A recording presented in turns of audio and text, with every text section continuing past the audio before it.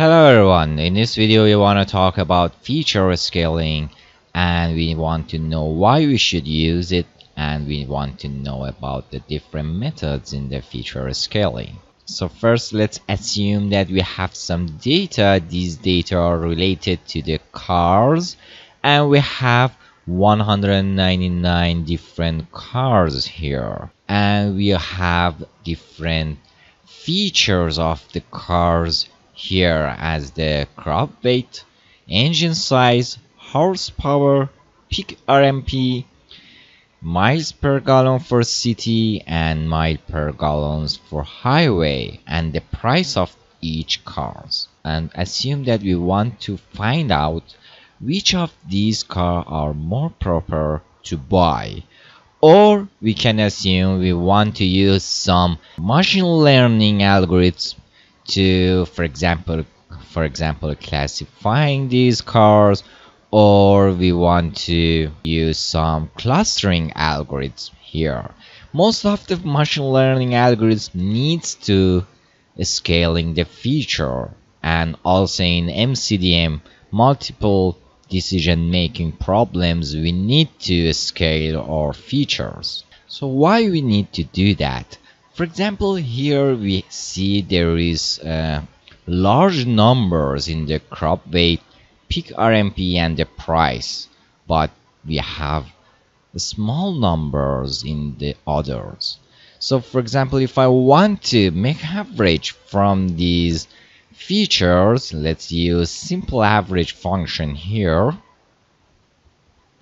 and then use this averaging to decide which of these cars have more average value. By default, the average function will give more weight on these large values. In using average function, we want to have same importance in all features. If you use the weighted average, you can use weight importance for features, but in the average simple average function, all these features should be assumed with the same importance. But if you not scale these values, automatically the average function will give more weight, more importance to the larger values. So we want to avoid this misunderstanding in the average function or other function, which we will use lots in the machine learning or in the MCDM algorithms. So what we should do, we should scale all these features in the same domain.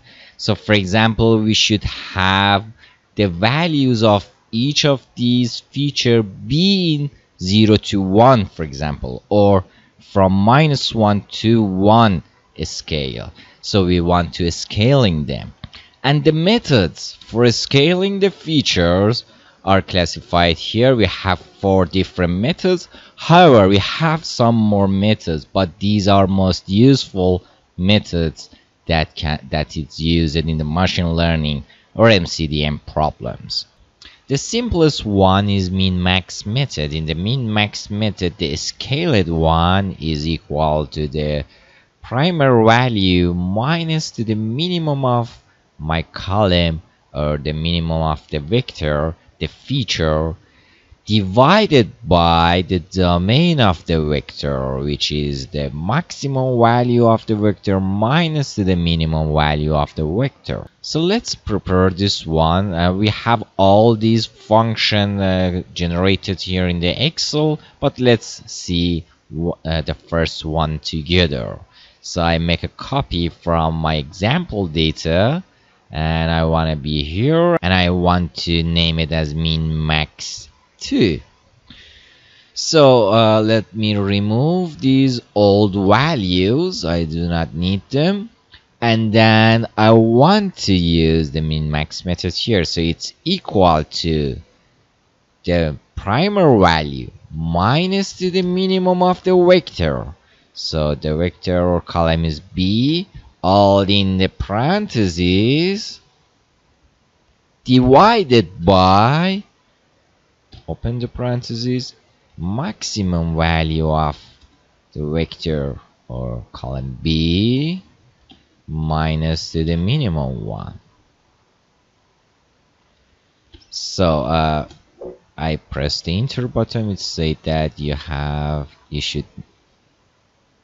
there is incorrect parentheses. Let me check. One parenthesis here, it should be closed here, and one parenthesis open here, and this is, now it's better. So this is the scaled value. I need to calculate this formula for all other values in the vector. So I press double click here, and I have all the scaled value, which is from 0 to 1. The maximum one right now is 1, and the minimum one is 0. And I need to calculate this formula for all other features. For example, the engine size, the formula will be updated automatically by Excel. So I need to have these values for all other data. Now I can use the average function. However, you should note that if you want to choose, for example, between car 1 and car 2, in the example data, let's see it here, the crop weight, if it's more, it's better. The engine size, if it's more, it's better. Better as well as the highway MPG, if it's more, it's better. But the price, if the price is less, then it's better. So when I want to calculate the average values here, and then I want to rank them, when the average is higher, then the car is better. But the price here is the problem. I need to recalculate it somehow to define if it's more, then it's better. Right now, if it's less, it's better. So for example, let's say I have some scaled price to make them, if it's more, then it's better. So I need to divide the 1 by the price. So I make it 1 divided by price. I just inverse it. So the reversed value will solve my problem, because here when the 1 divided by price is more, that it means that the price is less. So if this one is more, then this one will be less. And here I just need to calculate it for 1 divided by price instead of using the price value. So I just need to scale the 1 minus 1 divided by price, and I need to change this value to the column I. So here, if 1 divided by price is more, then the car is better. So right now I can use the average value. I can calculate the average value here. And if I want to see which car is proper to buy based on these features, then I need to find which of these average value is more. I can use the rank function as well. So I can use rank average, for example, for this value, the average value, and the column I. And then I can find out which have the rank 1. So this car is proper to buy based on the average method. However, in the multiple selection problems, there is lots of formula and lots of methods. The average is the simplest, and also it's not so accurate one. But it's good for seeing it in the scaling problem. So this is how we can use the scaling of the minimax. For others, the formulas are same. However, in the mean normalization, we have average of the column instead of minimum of column. So in the normalization, we normalize the values, and also we have a standardization. In the standardization, we have average value divided by a standard deviation. So for example, in the standardization, we need to have the primary value minus the average of the column divided by standard deviation. Sample the standard deviation. It means that sample the standard deviation of the column. Because the standardization is so important and most of the algorithms use the standardization, the Excel has the formula for standardizing. And in this formula, we just need to define the main value, the primary value, the mean value, the average value, which we use the average formula in it, and the standard deviation value, which we use the standard deviation. The standardization will make the data become the z-score normalized. It make the data be near to the normal distribution. So if I use the histogram here, we can see these data are nearly to the normal distribution. So because of this feature, the standardization method have lots of application in machine learning algorithms. And the last one is the scale to unit length. So here we define the scaled value is equal to x divided by the length of the vector. So what we mean to, let's go to the OneNote. So for example, here I have two samples, x1 and x2. Here we have 191 samples. Okay, in one feature, the first feature is the crop weight. So for example, we are using the crop weight.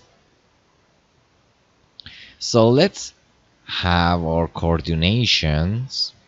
The one is, for example, here is x1 value, the second one is x2 value, and we have the weight for x2, for example 3000 weight is its limitation, and we have for x1 is 2000. So this point here have some length, have some distance from the zero coordination. So the distance, the Manhattan distance, will calculate this value from here and then from here. So it means that the Manhattan distance is 2000 plus 3000. So it's equal to 5000. This is called the length 1, the L1 or the norm 1. However, we have Euclidean distance as well, which is the nearest distance between these 2 points, and it's equal to 2000 x1 minus 0, the second coordination, the second point. So it's minus 0 to power 2 plus, and 3000 minus 0 powered by 2, and make the second root of this summation. So it's called the Euclidean length. And also we have L3, L4 and more.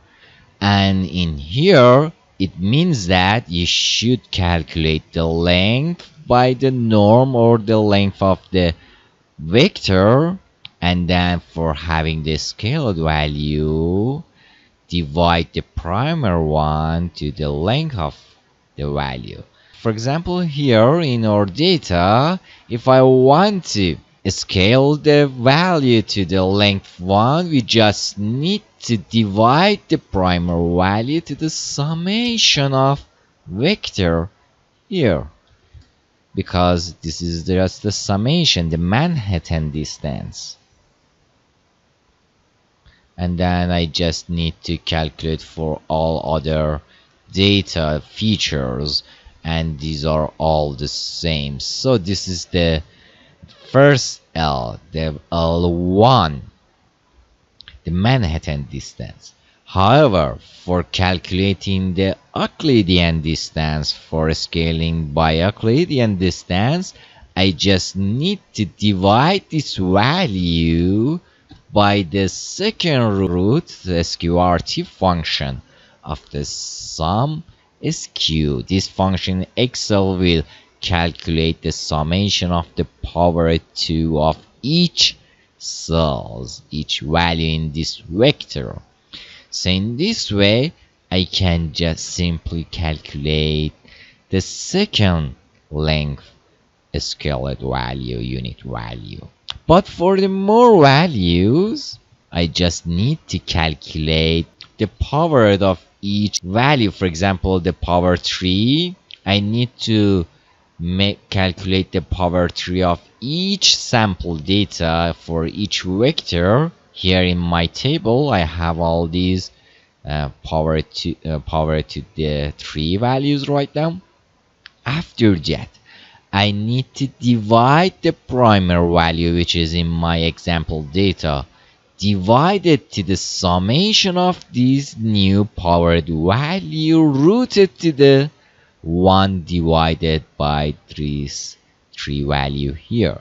So by this way, I can have the unit scaled values as well for more powers. So for example, I have here for 3, I can have it for 4, power 4, L4, L5 and more. However, the more power, the more value, have more calculation timing and complexity.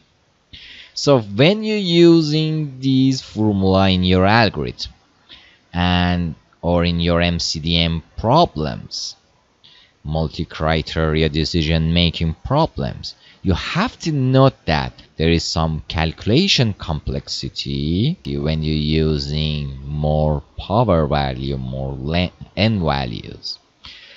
So when you want to have less complex calculation, you can use just min-max.